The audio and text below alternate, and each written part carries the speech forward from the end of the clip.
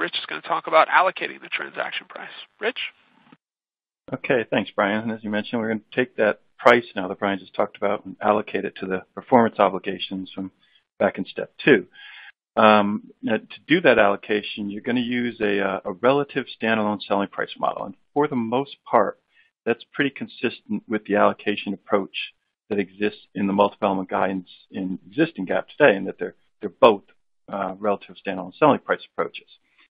So step 1, you're going to estimate the standalone selling price of each performance obligation.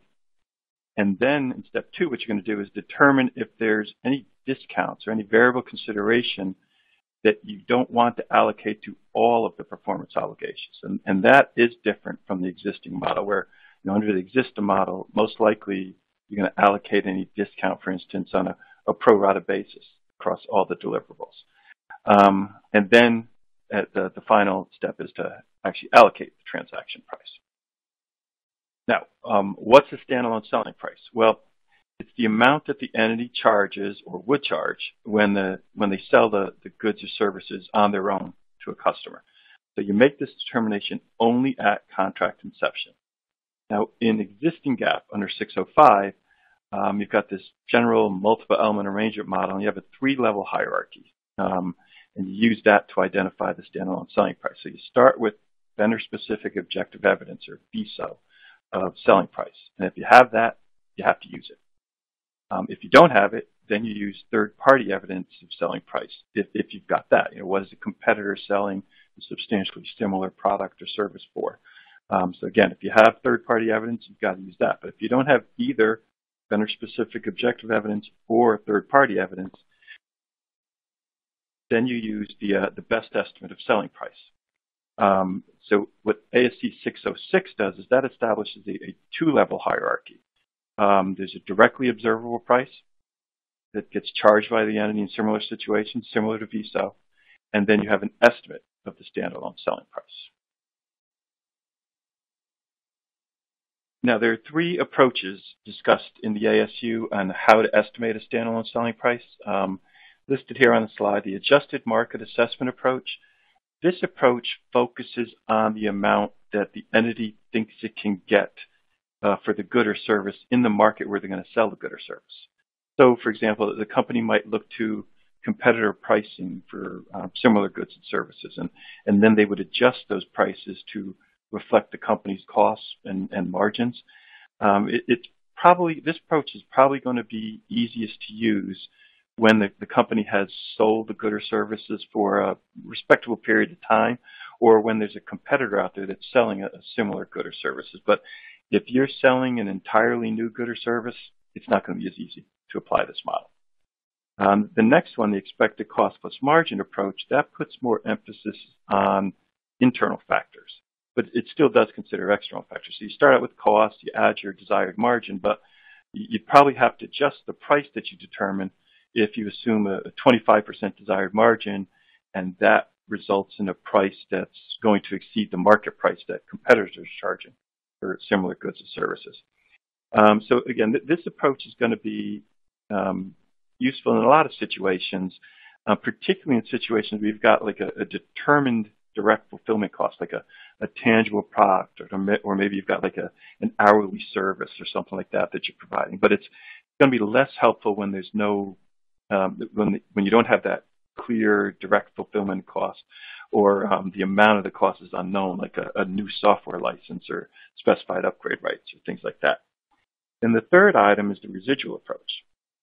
And under 606, this residual approach can be used in limited circumstances to estimate a standalone selling price. So you'd only use it when you got a contract that has multiple promised goods or services, and the selling price of one or more of the goods or services is not known, either because you've got the historical selling price, you have it, but it's highly variable, or maybe you just don't have it. The goods or services haven't been sold yet.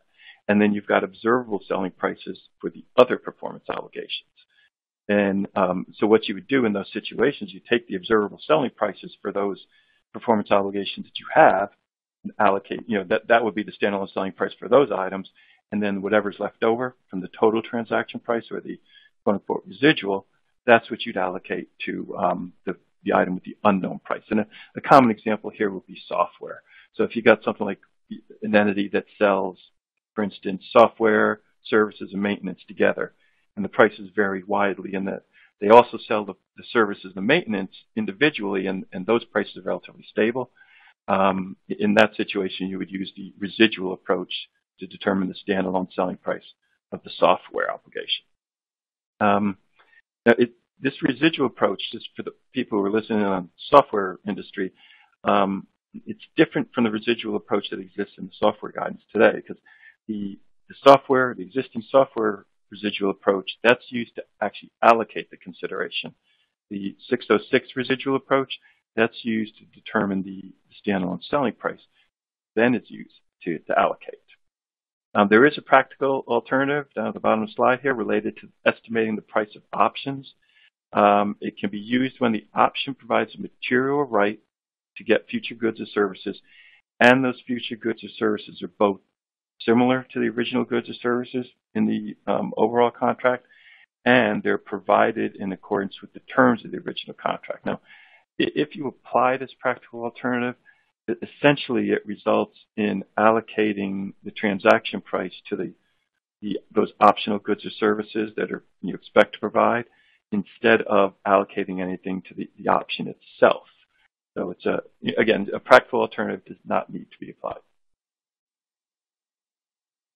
Now, the next thing to talk about is allocating discounts and variable consideration. And I mentioned up front, there is this is one of the differences in 606, because generally speaking, you're going to allocate any discounts or variable consideration using this relative standalone selling price model. But the difference is that under certain circumstances, you're going to allocate the discount or the variable consideration to one or more, but less than all of the performance obligations. And there are different criteria that have to be met, in order to do that for a discount than to do it for a variable consideration. So for discounts, you would allocate to fewer than all of the performance obligations if you've got an entity that regularly sells each distinct good or service in the contract on a standalone basis. They also regularly sell, again, on a standalone basis, a bundle of some of those distinct goods or services at a discount to the standalone selling prices. And then the discount that's attributable to that bundle is substantially the same as the overall discount in the overall contract. In that situation, you would, so if you're selling A, B, and C, and there's an overall $100 discount on the arrangement, and A, you generally sell at list price, and B and C, you sell in a combination in a bundle with a discount of $100, you would allocate the entire $100 discount in the overall arrangement to B and C and allocate none of it to A. Now, for variable consideration, on the other hand, the criteria there are that the terms of the variable payment have to relate specifically to the entity's efforts to satisfy that obligation or transfer the distinct good or service, and allocating the variable consideration entirely to a particular performance obligation or more than one performance obligation. That allocation is consistent with the overall allocation objective in 606.